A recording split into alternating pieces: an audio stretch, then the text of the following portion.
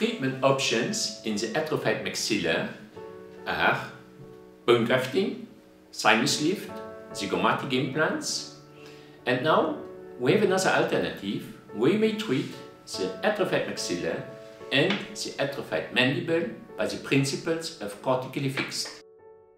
What does it mean? Now, in the maxilla as well in the mandible, we have cortical areas. We have the pterygoid plate, we have the zygomatic arch, we have the premaxilla, and we have the retromandibular region.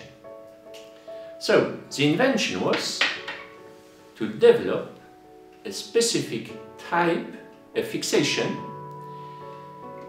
and I had the chance that a company based in Switzerland developed with me the ideas to develop 4 different plates, which I call hybrid plates, because they manage in one way one part of an implant, which is a head, and one part of a fixation used in maxillofacial surgery, like here.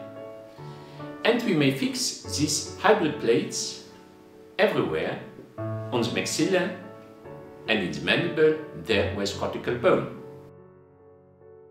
The specificity of these plates is that they are highly flexible and they may be adapted to all bone conditions, and they are fixed with osteosynthesis screws.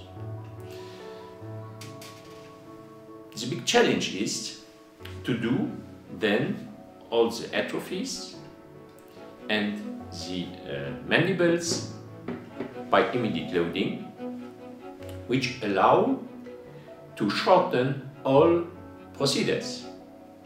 Actually, patients, when they have a problem, when they are teethless, they want fixed teeth. And they are happy to have this in a very short time.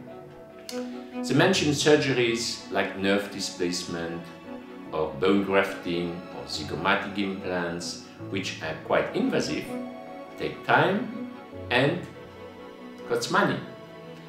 By these principles to use the cortical areas or the cortical fixed advanced technique, we may help patients in a very short time due to the specific surgery and the specific implants used.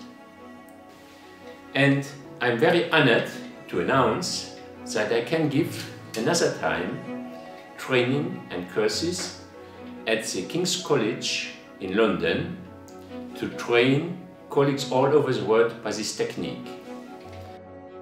The course will be held from 14th to 16th of October, and please feel free to go on the website, which is www.corticallyfixed.com.